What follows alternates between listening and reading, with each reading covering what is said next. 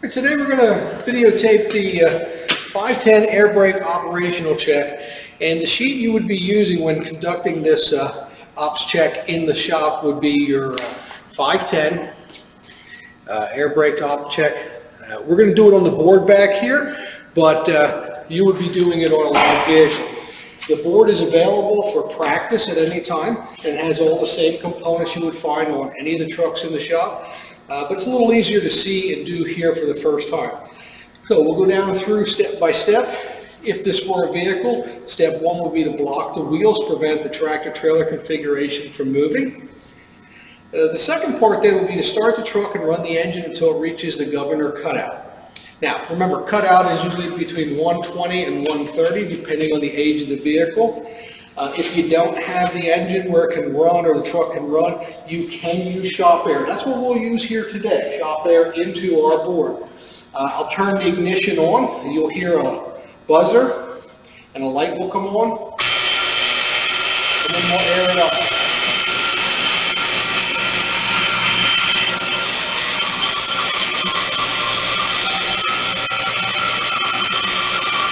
In the cab, you will see your primary and secondary gauges coming up. At a certain point, the light and buzzer will go out. So we'll let this build down until we get the governor to cut out. Notice the light and the buzzer went out. That's a good sign. We'll be talking about that later. So when it reaches cutout, the air dryer should purge. We should be in that 120 to 130 range, as you see on your primary and secondary gauges in the dash.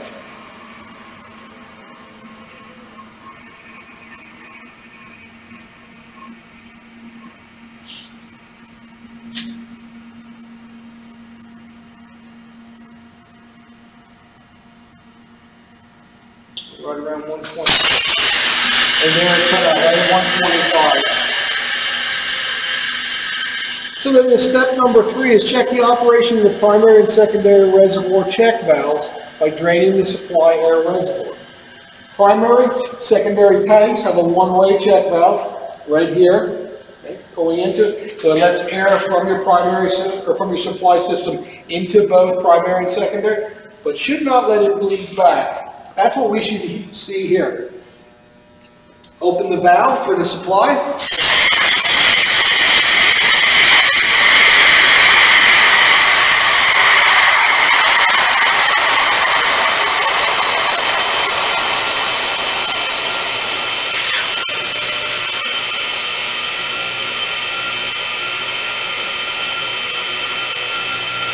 Shut our buzzer off just so we can talk. You should see no drop on your primary and secondary gauges if these check valves are working. And we're right around the 120 range, right about where the air dryer cut us off at, 120 to 125. The buzzer came in at about 60 psi. So that's the next question. What pressure does the buzzer come on? You would record that on your sheet. If there's a problem with the check valve, we would see it, probably you would see it on the gauges here in the dash. They would drop down. Check valves are working, so it's holding pressure past those check valves. The next thing they want you to do is install the caps on the glad hand connectors and release both the tractor and trailer parking brake lines. Glad hand caps are on the hook here at the board.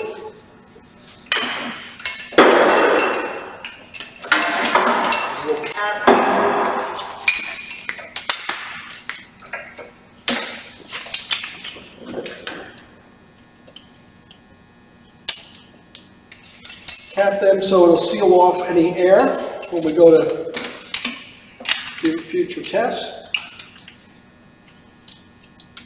Locked in place, hold emergency and service. And we release both the tractor and trailer parking brake valve by pushing in the knobs.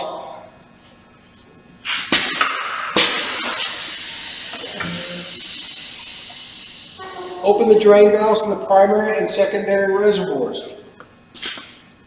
We're going to watch the knobs in the dash there.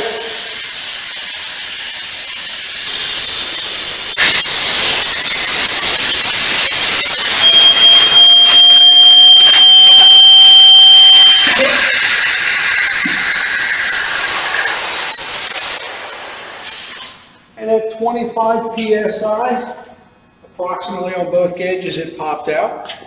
And want you to record the pressure that the red tractor protection valve pops out and the yellow park brake valve knob pop out. So you'd record that on your sheet. Close the reservoir drain valves, rebuild the system to full pressure.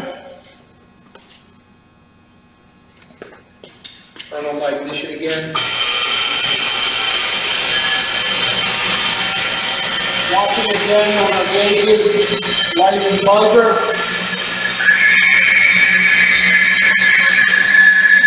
About 60, just a hair above 60, light and buzzer go out.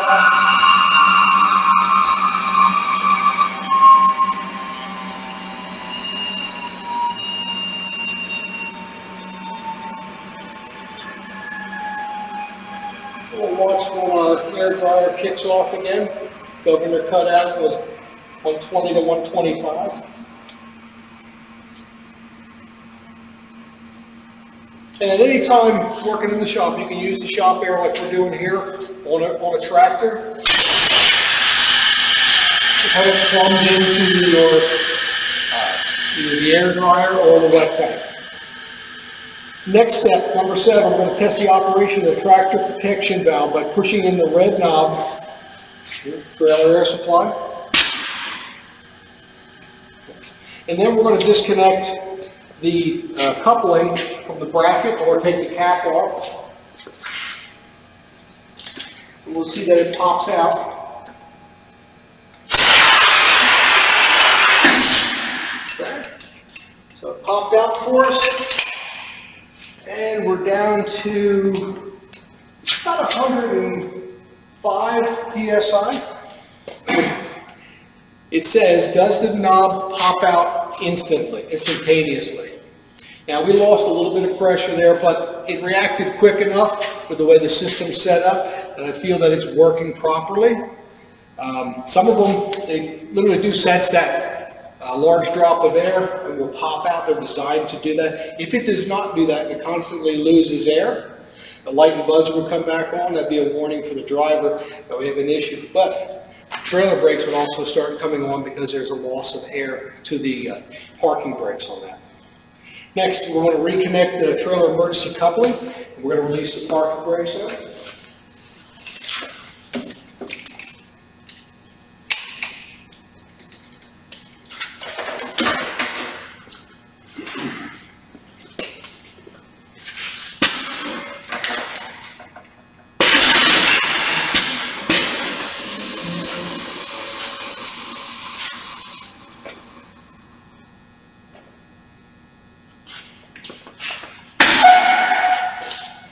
Then we're going to open the drain valve on the secondary air reservoir.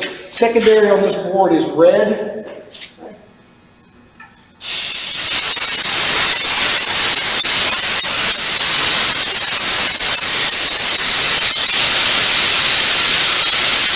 Light and buzzer came on, about 60 psi. I'll shut it off so we can talk over it. We want to know there's only one system. So a loss of air. So we're in the cab again looking at the primary and secondary gauges. The secondary, which is the one we drained, is down to 0. The primary has not dropped. Remember, we lost a little bit of air because we released the parking brakes. And you'll notice the parking brake is still released because it is supplied by both primary and secondary air. So that double check valve is working in there. It has been closed off, sealing up the primary. And still continue to supply air. And the secondary, we didn't lose any more from it, so the parking brake will remain released. So does one system show a loss of air? Yes. If you have a gauge that has 2 needles, one gauge, 2 needles, one's for primary, one's for secondary, some trucks are set up like that, verify that the color of the needle is for the proper tank. Secondary air, in this case it would be a red needle. and primary air would have a green needle, something to that effect, it is a different color. Does the low pressure indicator buzzer sound at approximately 60 psi? Well, yes, it did come on. Remember that? I just shut it off so we could talk over it. And because we lost air in the secondary tank, we also lost it in the supply tank. That lets the driver know we've lost air. Now, we still have parking brakes released, and we still have your primary brakes. That system's still charged up. It's at 121 law. It says every axle and every wheel must have brakes on it, and you have to have a split system or a dual system. And does the primary reservoir gauge show any pressure drop? We already stated, no, it does not. The next thing they want us to do is apply the service brakes and observe the operation of the service brake chambers and the slack adjuster. So here's our front brakes, here's our back brakes. We'll step on the brakes. Here's our treadle valve up here. You'll notice the rear brakes are operating, parking brakes released, service brakes applied. The front, nothing happens because we don't have any air in the secondary. That's our front air supply. The primary is for the rear brakes. So does movement of the brake chamber push rods occur at the rear axle? That would be answered yes. Does movement of the brake chamber push rods occur at the steering axle? No. Proper operation for a vehicle without an inversion valve. Number 11 then says close the drain valve in the secondary reservoir. We're going to rebuild the air. Close it up.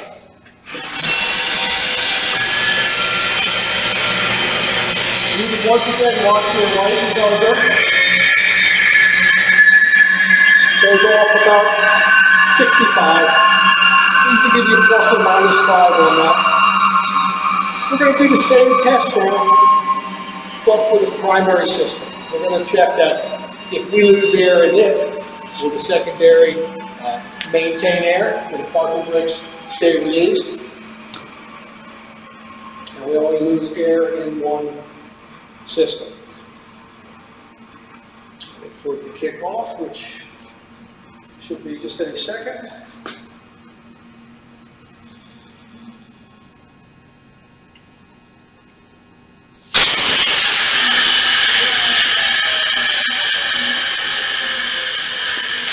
Now they want us to open the drain valve in the primary reservoir.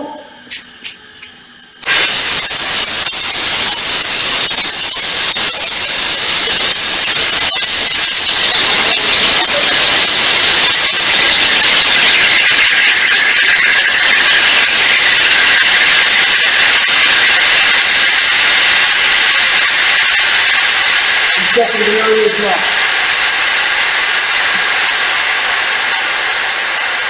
Questions under number 12 says, does one system show a loss of air?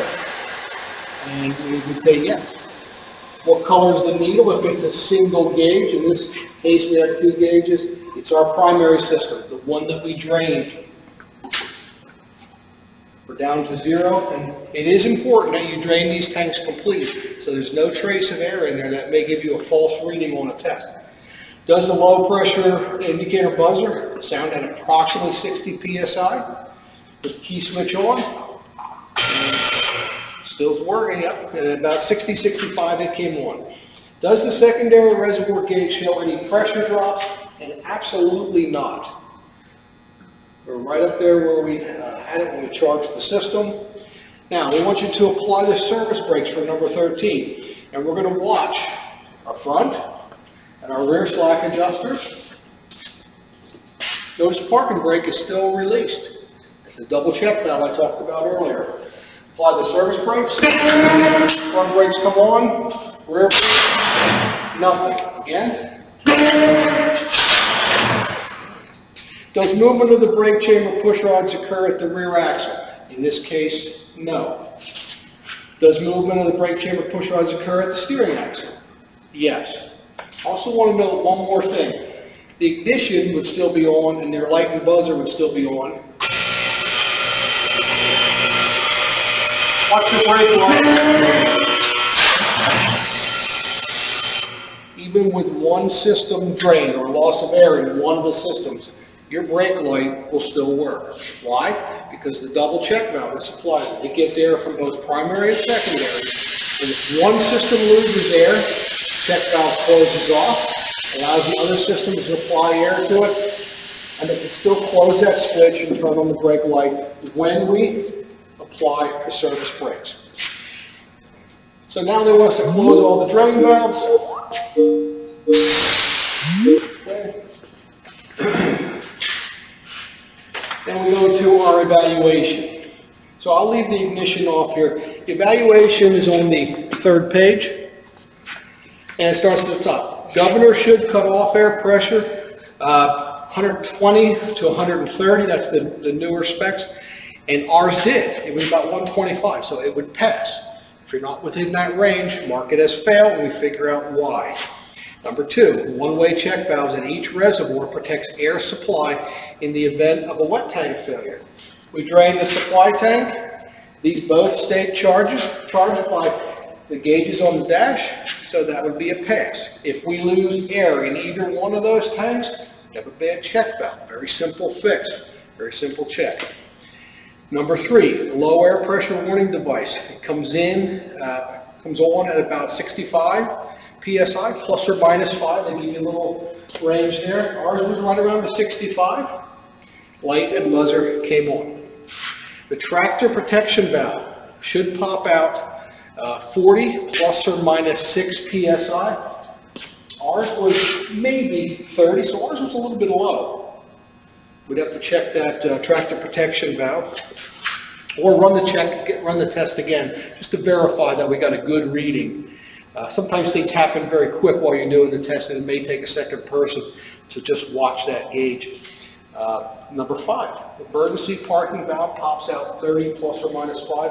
Ours was right around the 30 PSI range, if I observed the gauge correctly, and I would say that that's good. Number six, if the red emergency trailer coupling disconnects, the red knob should pop out instantaneously. We lost a little bit, but it did pop out well within the time for the driver to be able to react and still have air in the tractor. So I would say that passes. Number seven, secondary reservoir drained. Air pressure warning device comes on. The other reservoir shows no loss of air pressure. That's exactly what happened. Driver got the warning, light and buzzer. Other system retained pressure. How do we know that? Parking brakes stayed released. Stop lights still work, so we got double check valves working properly. Number eight, they want to know about the primary reservoir. We drain it. The air pressure warning device should come on, which it did. The other reservoir does not lose pressure. So both those would pass. Number nine, it asks, is your tractor or truck equipped with an inversion valve? Now, based on the Stopping the Big Rigs course, the inversion valve is an optional valve. And if you lose rear brakes and only have front brakes, or if you lose your primary and only have secondary, and there is an inversion valve in there, it will then become active. And when you step on the service brake, it uses air from the secondary to release the parking brakes and apply with heavy spring pressure the rear brakes. You would actually have seen movement at these rear brake chambers and slack adjusters if we had an inversion valve. So that's how you answer that question. How can you tell? If the primary system's drained all the way to zero and those rear brakes still come on, you got an inversion valve. If they don't, like our system did not, we don't have an inversion valve. Then after that, to complete this operations check, we've included that you see your instructor, and we'll give you a particular valve to find on a vehicle. So you can name the location, the type of valve, the model number, maybe a part number if we had to order it, and then describe the function or purpose of the valve. That can come strictly from the textbook, or you can take it from any of your training you had on Schoology, but give us detailed function and purpose of the valve that we've assigned to you. And that pretty much concludes the 510 air brake system, the functions check, or operations check for diesel technology, heavy equipment technology.